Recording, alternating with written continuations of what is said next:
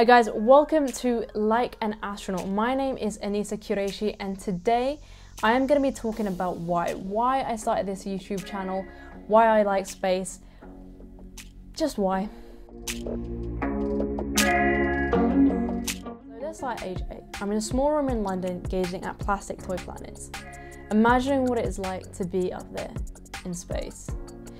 My life wasn't easy growing up, but my passion for wanting to one day work in space and go up there is what kept me going. I remember creating this robot which didn't fully work, but it was made out of boxes and dismantled pieces of electronic, which was on a mission to go to the moon and excavate for water.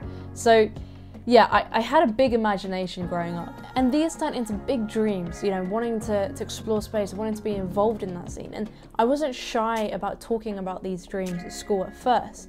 However, this wasn't matched, and I think a lot of these dreams were larger than life for a lot of the peers around me and wasn't met with encouragement and, the same level of energy. This only further fueled me as the rebel inside of me wanted to embrace this curiosity and to keep searching for more. So I'm 16 years old and it's my birthday. My dad comes down and he says, "I'm taking you to the Kennedy Space Center in Florida."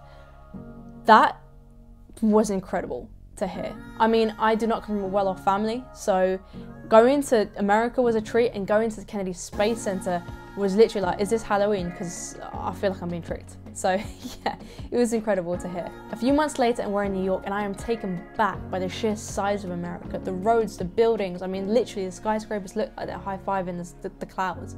It was insane. I mean, I was born and bred in London, so I know what it's like to live in a capital city, but a city of that size was, yeah, it was a real experience. But that's not why we were there. We were there to check out the Kennedy Space Center. One of the coolest things I experienced at the Kennedy Space Center was the shuttle launch experience. Now, this was incredible because it genuinely felt like I was in a rocket and I was going to the ISS, I was going to the moon.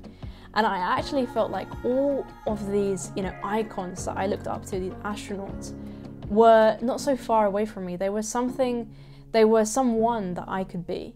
When I was in year 6, which is 5th grade, I had a teacher who actually told my mum that I wasn't very good at math and actually I was going to fail it. When I found this out, my mum pushed me and pushed me and pushed me and kept me, motivated and didn't let that get to me, and I passed and I did very well. In application, I think you can really see the beauty of mathematics and the magic behind it. And so, at King's College London, I did mathematics and computer science, and getting into King's was a pivotal moment for me. It's a world-renowned university, and I think it really cemented and it really taught me that I can do it. What I had discovered at King's College London was the University Air Squadron, which is part of the Royal Air Force. So I was part of that for a year. First of all, it was not easy to get in. To get in, you have to do a fitness test, you have to go through an interview process, you have to do a medical test, and they evaluate you through the beginning to the end. Gave me the opportunity to fly, to get survival lessons, to get military lessons, and also I wasn't deployable, so I couldn't actually go to war. So I did 4 hours of flying with an ex-Harrier pilot in the Globetrotter 115E. It's a small aircraft, and the feeling of flying is a feeling of, it's like a spiritual one. It puts all the problems in perspective. It puts all these boundaries and barriers, and this is one city and this is separate from another city.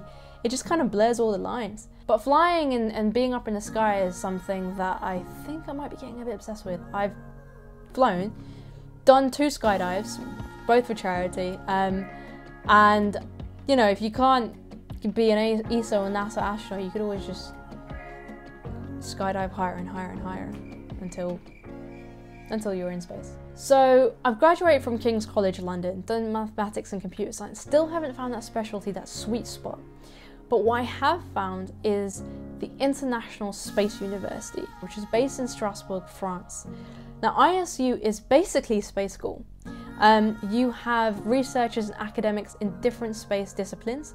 You also have astronauts who teach you, people who have trained astronauts.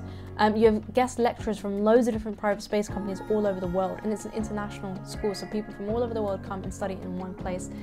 When I found out about this, I had to go. I knew that this was going to be the next step for me to discover my specialty, but also to introduce myself to that space world. And ISU was an incredible experience.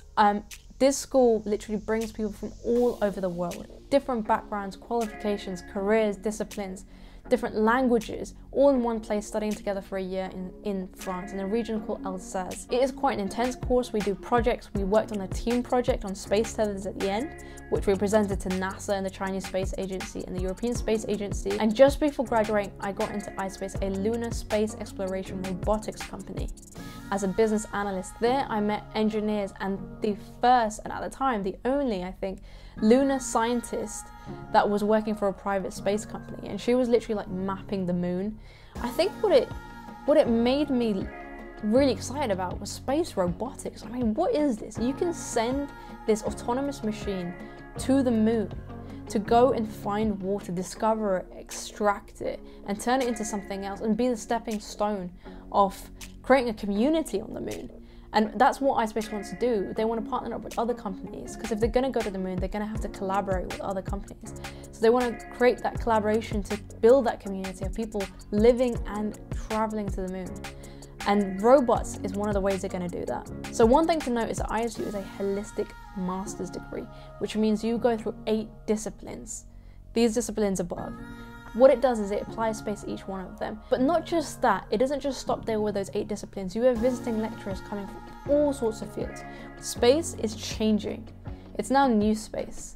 And here, space is for everyone, literally. If you want to be a musician, you can still be involved in space. If you want to write books, you can still be involved in space. You just apply it to space and you have literally a space for you.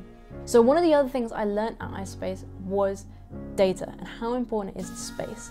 Not just in terms of data science and the moon and mapping the moon, but also satellites. Satellites are being used to capture information about the Earth through sensors and send it back to us so we can understand this planet that we live in, but also how to make it better. And that's what companies such as Planet and Spire are doing. So it's 4 years on and I'm here. I've been working in a lot of exciting tech startups and analytics, trying to understand how the data stuff works. But now I want to apply it all to space. I'm also still very interested in space robotics, so I've been doing some online courses on that.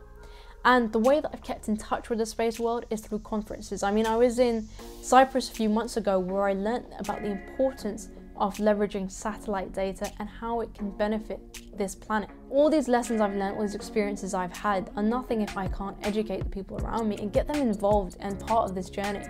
So that's why I have this channel, Like an Astronaut. So I am no astronaut, I have never been to space, but I have aspirations to one day go. And instead of me waiting to be trained by, ESA or NASA, or get into ESA and NASA, which is highly competitive, I thought, why not just train myself? Why not just experience it? Why not use my network to learn about what it is like to be an astronaut and then teach you guys? And you guys can be part of my journey and we can do this together. We can discover this together. You can let me know what kind of things you're interested in learning about, and I can use my network and my experience and find out more and create content that hopefully inspires the younger generation. So all in all, being involved in space isn't just me doing one thing, it's gonna be a few things. And YouTube is gonna be one of them. I think YouTube is gonna be one of those things that helps me complete that mission that I set out for myself at age 8 in that small room in London where I was aspiring to be part of the space world. And not only just me, but hopefully you too. Hopefully you can get involved and be a part of this journey and realize and tell other people that space is for them if they want to be involved, and space is accessible. And it's not just for one race or one job or one gender. Thank you guys so much for watching. If you have any ideas for future content, please drop a comment below. Remember, you are part of this journey with me. Don't forget to press that like and subscribe button.